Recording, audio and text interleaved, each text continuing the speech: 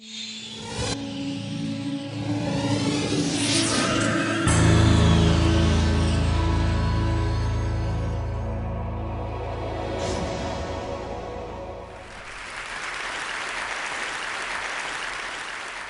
have all my life wondered what mind-boggling meant. After 2 days here, I declare myself boggled and enormously impressed, and feel that you are one of the great hopes, not just for American achievement in science and technology, but for the whole world.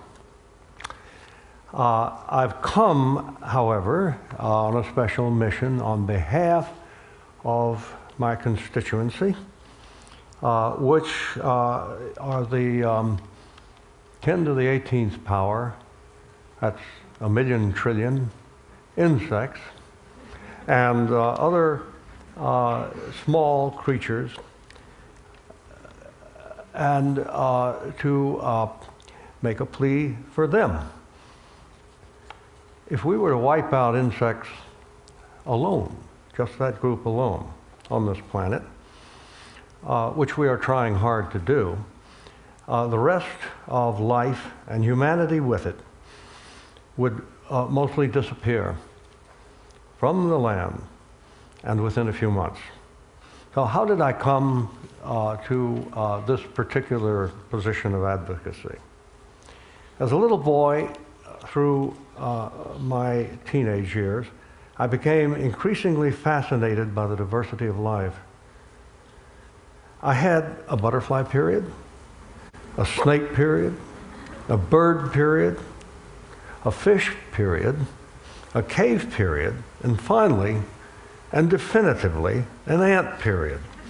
By my college years, I was a devoted myrmecologist, a specialist on the biology of ants, but my attention and research continued to make journeys across the great variety of life on Earth in general, including all that it means to us as a species, how little we understand it, and how pressing a danger that our activities has created for it. Out of that broader study has emerged a concern and an ambition crystallized in the wish that I'm about to make to you. My choice is the culmination of a lifetime commitment that began with growing up on the Gulf Coast of Alabama and the Florida Peninsula.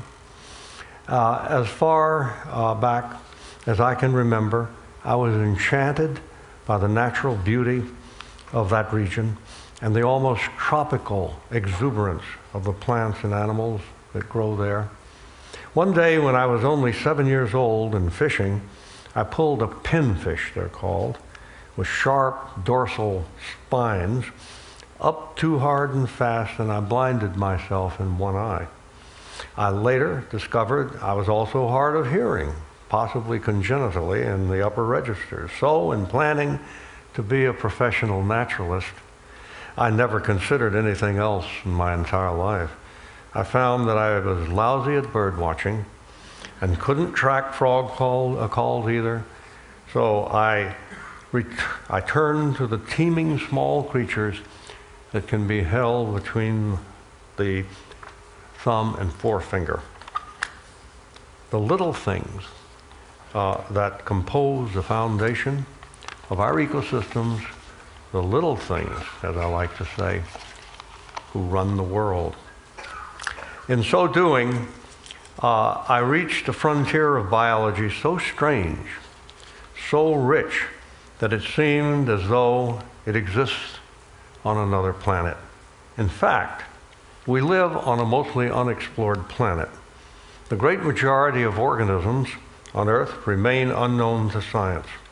In the last 30 years, thanks to explorations in remote parts of the world and advances in technology, biologists have, for example, added a full 1/3 of the known frog and other amphibian species to bring the current total to 5,400, and more continue to pour in. 2 new kinds of whales have been discovered, along with 2 new antelopes, dozens of monkey species, and a new kind of elephant, and even a distinct kind of gorilla. At the extreme opposite end of the size scale is a class of marine bacteria, the prochlorococci. That will be on the final exam.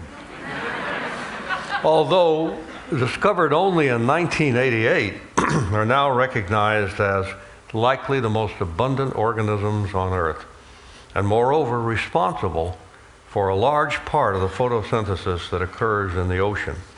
These bacteria were not uncovered sooner because they are also among the smallest of all Earth's organisms, so minute that they cannot be seen with conventional optical microscopy. Yet life in the sea may depend on these tiny creatures. These examples are just a first glimpse of our ignorance of life on this planet. Consider the fungi, including mushrooms, rust, molds, and many disease-causing organisms. 60,000 species are known to science, but more than 1.5 million have been estimated to exist. Consider the nematode roundworms, the most abundant of all animals. 4 out of 5 animals on Earth are nematode worms. If all solid material except nematode worms were to be eliminated, you could still see the ghostly outline of most of it in nematode worms. About 16,000 species of nematode worms have been discovered and diagnosed by scientists. There could be hundreds of thousands of them, even millions still unknown. This vast domain of hidden biodiversity is increased still further by the dark matter of the biological world of bacteria, which within just the last several years still were known from only about 6,000 species of bacteria worldwide. But that number of bacteria species to be found in 1 gram of soil, just a little handful of soil, in the 10 billion bacteria that would be there. It's been estimated that a single ton of soil, fertile soil, contains approximately 4 million species of bacteria, all unknown. So the question is, what are they all doing? The fact is, we don't know. We are living on a planet with a lot of activities with reference to the living environment done by faith and guess alone. Our lives depend upon these creatures. To take an example close to home, there are over 500 species of bacteria now known, friendly bacteria living symbiotically in your mouth and throat, probably necessary to your health for holding off pathogenic bacteria. Well, at this point, I think we have a little impressionistic film that was made especially for this occasion, and I'd like to show it. Assisted in this by Billie Holiday.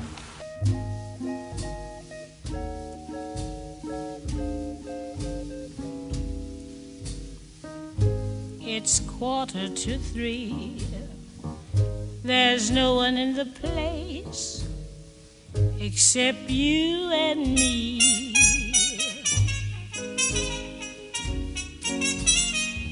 So set 'em up, Joe. I've got a little story you all know.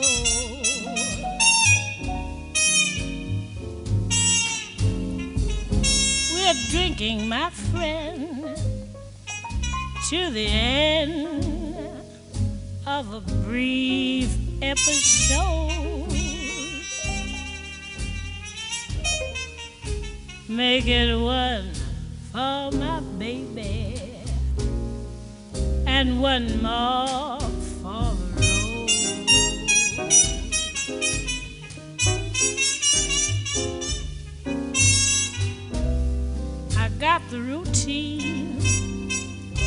So drop another nickel in the machine. I'm feeling so bad. I wish you'd make the music dreamy and sad.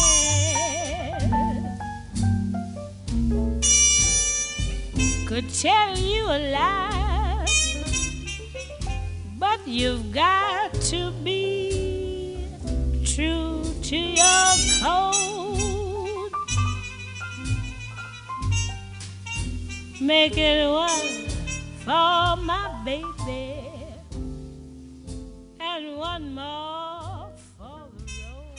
And that may be just the beginning. The viruses, those quasi-organisms, among which are the prophages, the gene weavers that promote the continued evolution and lives of the bacteria, are a virtually unknown frontier of modern biology, a world unto themselves.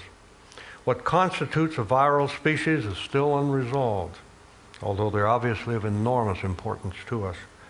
But this much we can say: the variety of genes on the planet in viruses exceeds, or is likely to exceed, that in all of the rest of life combined.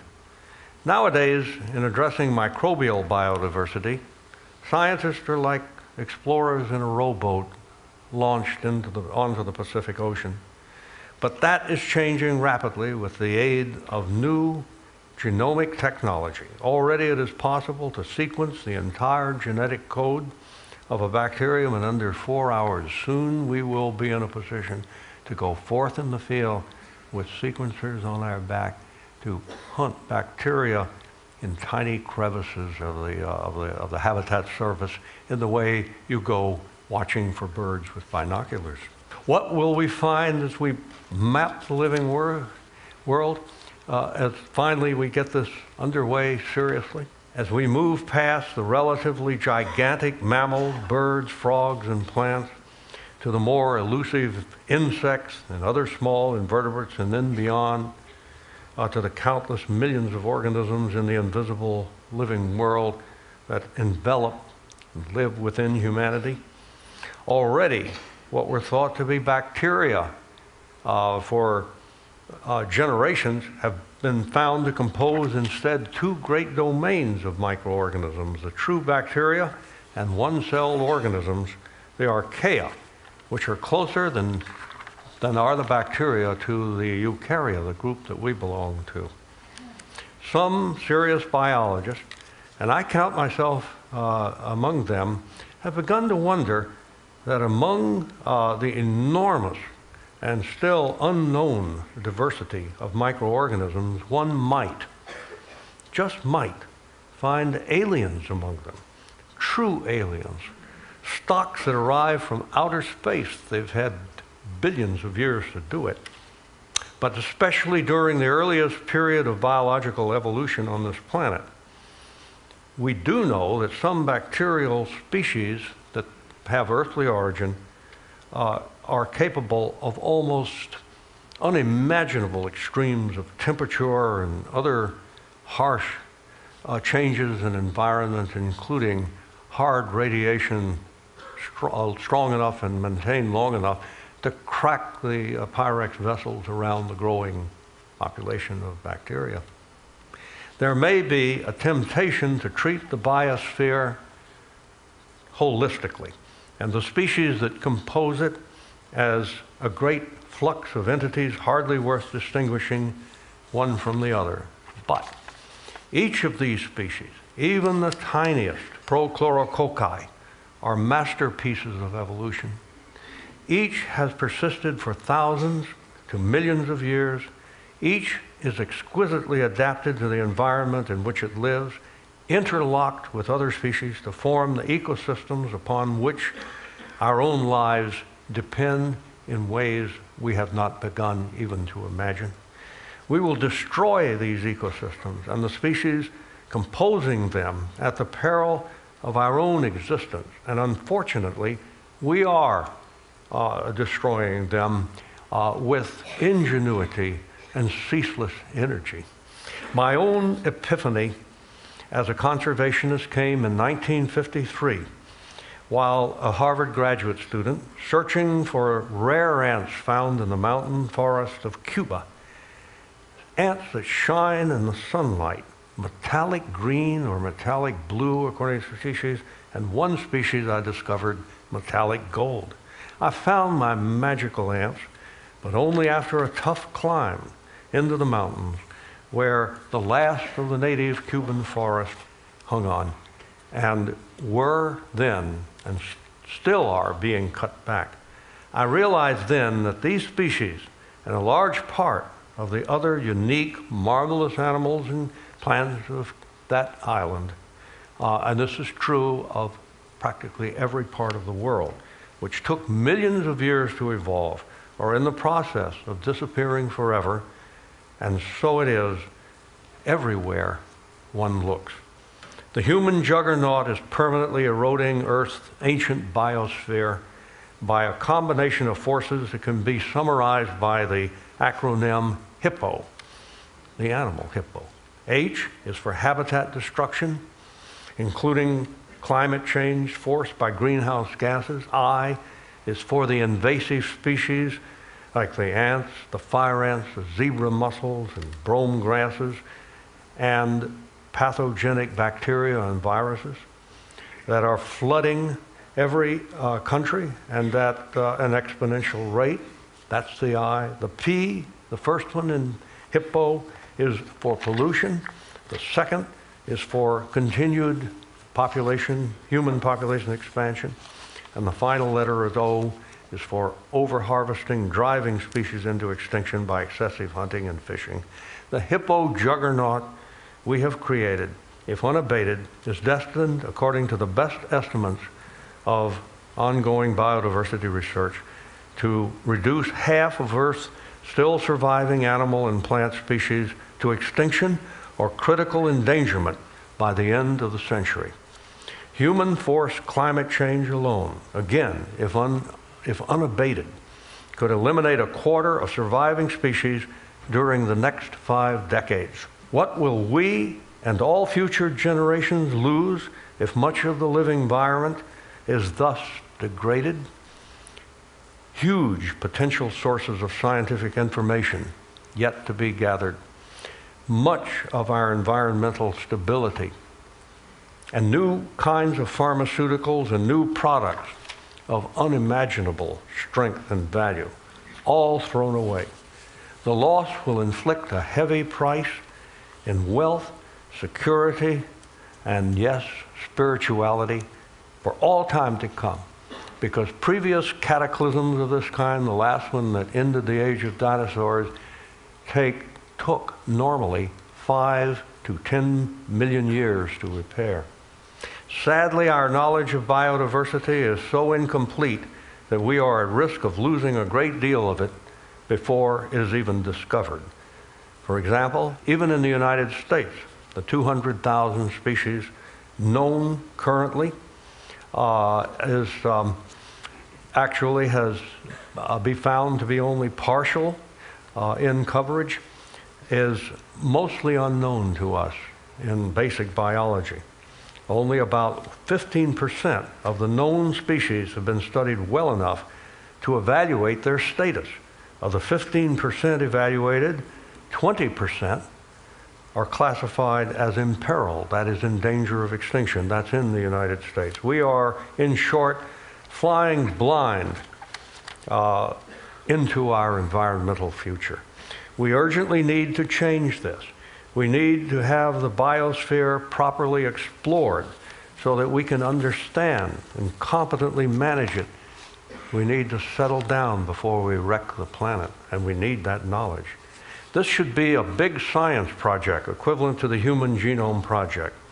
It should be thought of as a biological moonshot with a timetable. So this brings me to my wish for Tedsters and to anyone else around the world who hears this talk. I wish we will work together to help create create the key tools that we need to inspire preservation of Earth's biodiversity, and let us call it the Encyclopedia of Life. What is the Encyclopedia of Life? A concept that has already taken hold and is beginning to spread and be looked at seriously. It is an encyclopedia that lives on the internet and is contributed to by thousands of scientists around the world. Amateurs can do it also. It has an indefinitely expandable page for each species. It makes all key information about life on Earth accessible to anyone on demand, anywhere in the world. I've written about this idea before, and I know there are people in this room who have expanded or expended significant effort on it in the past. But what excites me is that since I first put forward this particular idea in that form, science has advanced, technology has moved forward. Today, the practicalities of making such an encyclopedia, regardless of the magnitude of the information put into it, are within reach. Indeed, in the past year, a group of influential scientific institutions have begun mobilizing to realize this dream. I wish you would help them. Working together, we can make this real. The encyclopedia will quickly pay for itself in practical applications. It will address transcendent qualities in the human consciousness and sense of human need. It will transform the science of biology in ways of obvious benefit to humanity. And most of all, it can inspire a new generation of biologists to continue the quest that started for me personally 60 years ago, to search for life, to understand it, and finally, above all, to preserve it. That is my wish. Thank you.